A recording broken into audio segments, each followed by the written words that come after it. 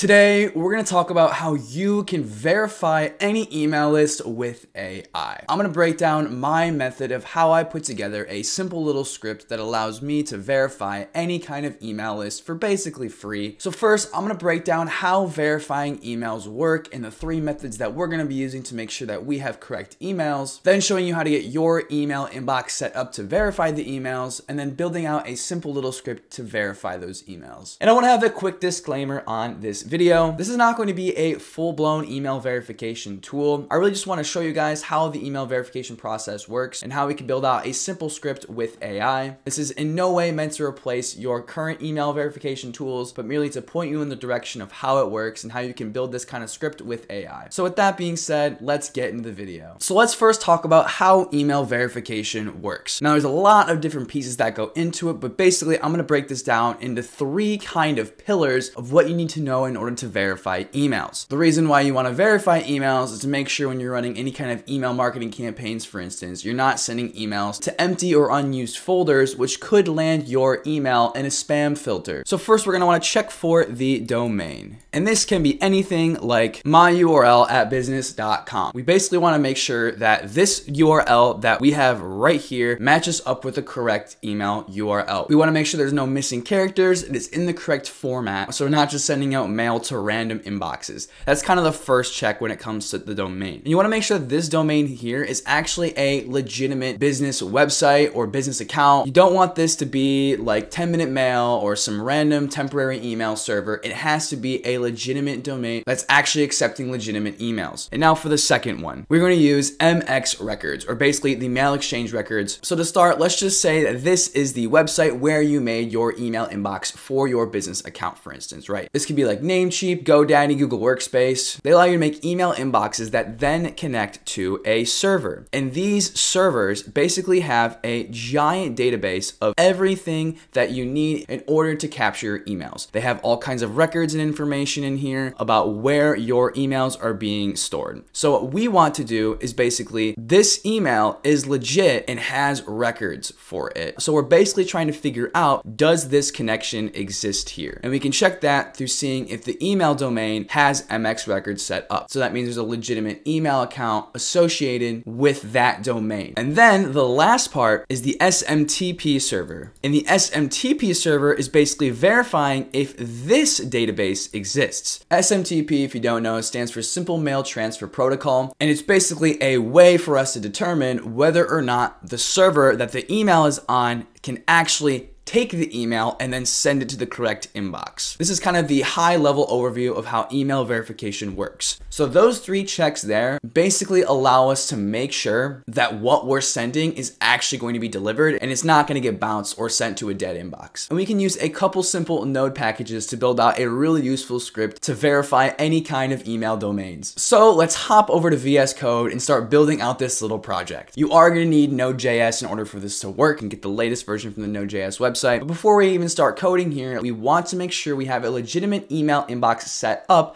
to actually test the protocol to send emails to the server. How we're checking this SMTP server is we're actually using our own SMTP server or our own email inbox through our custom domain, and we're using those credentials to actually ping the server to see if this connection exists here, which means we need our own SMTP server to be able to send those calls, and we can use our script that we're going to make those calls automatically for us. So I'm over on Namecheap right now, and I just picked up this really simple domain here called HRZM Pro. I got it for like $2, and like most other domain services, what they allow us to do is actually set up email inboxes on top of our domains. And if we come down to the bottom here, you'll see we have an option to add some private mail inboxes. Now I've already gone ahead and purchased these. This video is not sponsored by Namecheap, by the way, but they do have some pretty good packages for email inboxes if you want to follow along with the exact steps that I'm using. Personally, I went with the middle option here to get 3 inboxes to play around with, but there'll be an option down here once you purchase the domain that will allow you to buy the add-on to get the email inboxes. But right now I only have 1 of 3 emails made. So I'm going to click on manage here, and I'm going to create a new email with my Horizon Pro domain. You can see here it also tells us we need to add in our domain settings here. Once you buy a domain and you set up the email settings, we're going to want to put this information into our advanced DNS, right? So if we change this from custom DNS to Namecheap DNS, which I think it's the default for you guys, if we head on over to advanced DNS,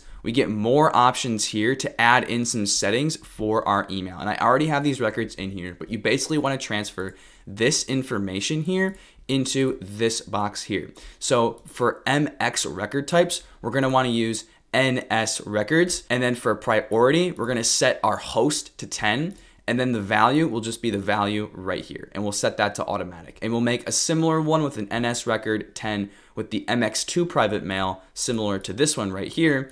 And then we'll also do the last one, which is a text file here, which is this one right here. So this text record at, and then our little piece of text right here. Those are all on automatic right now. And we should be all set up to go. Now, if we head back on over to add mailbox here, but we can come down here and we can just create a new email inbox. I'm gonna create a new mailbox name called Mike, and I'm gonna make our password.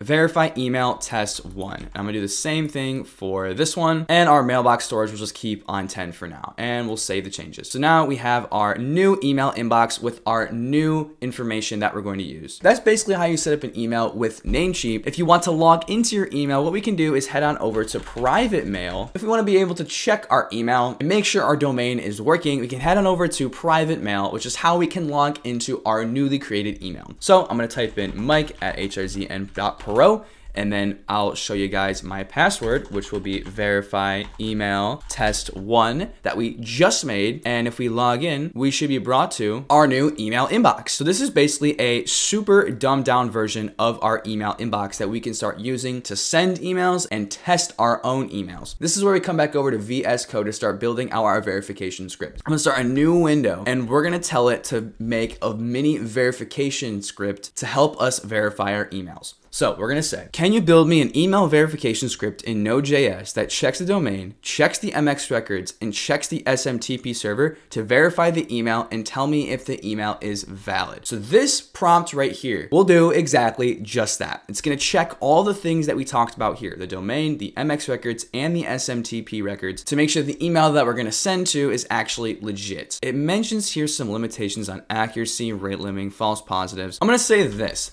How can I build an email verification service? And let's see what it gives us. I wanted to kind of outline some of the things it needs to do in order to get this to work. So, okay, yeah, so it says define the process, choose the programming language, which we're using Node.js for this instance, set up our development, which we've already done. And now we want to implement email syntax, domain verification, and implement SMTP verification. We're gonna copy this section here, and we're gonna say, can you build me a simple Node script to test a single given email to see if it's legit using these methods? I'll paste in the 2 different methods of verification that we got from our response. And then we'll say, can you test it on mike@horizonlabsgroup.com? Oh shoot, I didn't even mention Node.js, but even got that we're using Node.js. So it uses basic SMTP connection with NodeMailer, which is the package we're gonna be using in order to get this script to work. But it even says here that we want it to use an SMTP server to mimic sending an email to the address without actually completing the process. We'll say, can you edit this code to do this to ensure the email is verified? And then rewrite the entire code. Before we head on, let's just see if this script actually works. So I'm gonna copy this over and I'm gonna come back into our little application here. I'm gonna name this verify.js. I'm gonna paste it in here. So I'm gonna copy this command here. I'm gonna come back over to VS Code, paste in our command, and then it will make a package for us and then our node modules with our dependencies NodeMailer. Perfect. So now we can run our little code here. And to make sure this works, we have to put in our credentials we got from our email. And this will just be a very simple check to see if the email is legit or not. I will delete all these texts for now, but we're going to set up our simple SMTP server. So I'm gonna change the information out and put our host in as smtp.privatemail.com, which is the private mail server that we were using beforehand to access our email. And then we're gonna set the port to 465, secure equals true. The user will be my username, and the password will be the password we set for our email originally. And what this will do is it'll go into our email and then send a test ping to the server to make sure our other email down here is actually legit or not. Let's test this out. If we save our new code by hitting Control S, we have our node package modules already ready to go, we can type in node verify.js.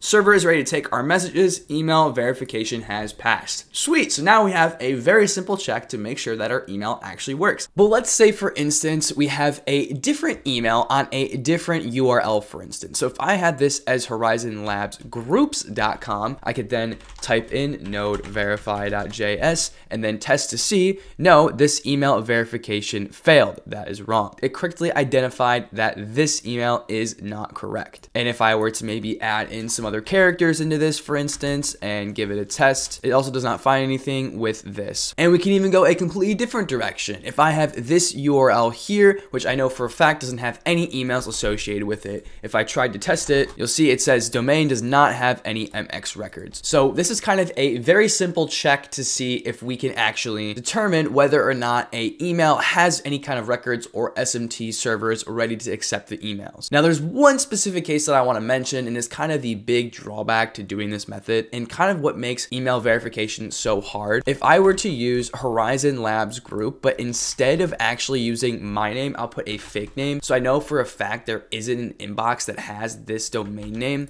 If I were to type in our command again, you'll actually see that it actually accepts our email and says this is a legitimate email, even though I know that it's not. And this is because most modern email services actually have a catch-all policy where they actually allow any emails to come in from their domain if the domain is set up on an SMTP server. So it's just kind of a little drawback you have to keep in mind. I know some services actually allow you a way to set up a system so that if any emails do come in under different names right here, it gets sent to like a support at their domain.com or like a help at their domain.com. So that's just something you have to be kind of cautious of when you're using this method. But some extra steps we can even take to filter these emails even more, just in case we put some emails that are like spam emails or temporary emails, we can actually add in a list of specific email domains that we want to filter out that we know are spam email accounts. So I'll take this code here, I'll come back into ChatGPT, I'll say, can you add a list of 10 URLs that are spam and filter them out? And then also filter any emails that go to support or help. So we're going to add another little filter here to further check whether or not our emails are actually legit or not. So you can see here it adds in a common list of some sample URLs that could potentially be temporary or fake or spam emails. We'll have it try to generate a good email list for this. Then it also checks to filter out if it's a support email or a help email, and then it does the verification process as done before. So we'll use this example for now, but you're obviously going to want to go in, and if you have any particular temporary domains you want to remove, you'd add them to this list that would filter out the emails from these domains here. And now for the last part of the video that I want to show you is how you can actually get this to go through a list and then delete any rows if the email in the row is not valid. We're going to say, how can you make it check a CSV file called data.csv and then check to find the email in that row. If it can't find an email, delete the row. If it can, do the verification check. Passes, keep it in the CSV. Produce a filtered CSV with only emails that were found and pass the verification check. So it gives us a new script which we'll use, but it also says you need to modify the verify email function to return true or false. So say